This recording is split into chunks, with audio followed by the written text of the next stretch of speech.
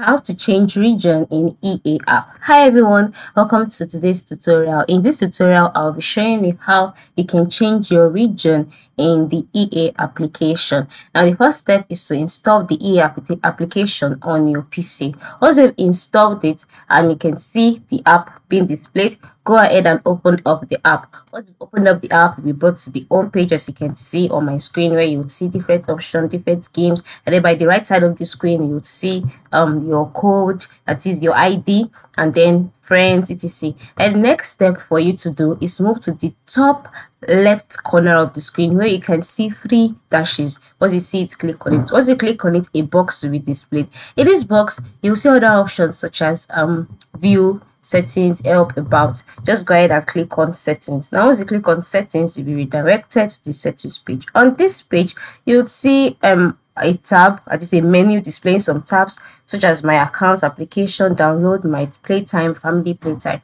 So under my account, you'll see options like my profile, then you'll see privacy. Just go ahead and click on manage.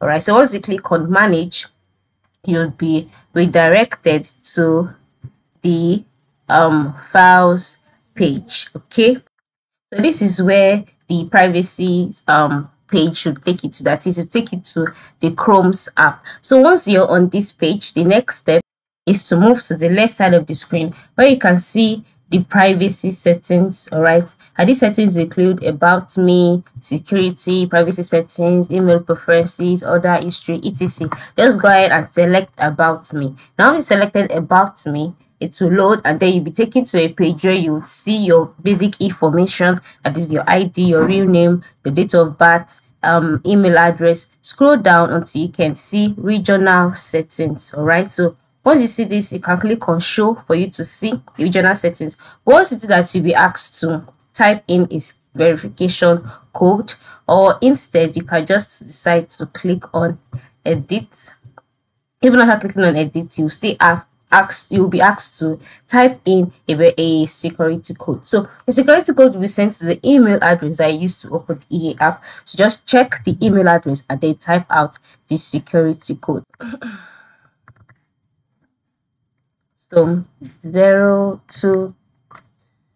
After you put in the security code, then your region will be shown to you, as well as the language. And then for you to change this region, all you need to do is tap on this drop down arrow and then scroll down, select the region you would like to select, and then once you've selected the region, for example, I will select United States, click on save, and then just like that, the region would be changed. It is that simple. Okay, so this is how you can change region on the EA app. I'm sure this tutorial has been helpful. Thanks for watching and have a nice day.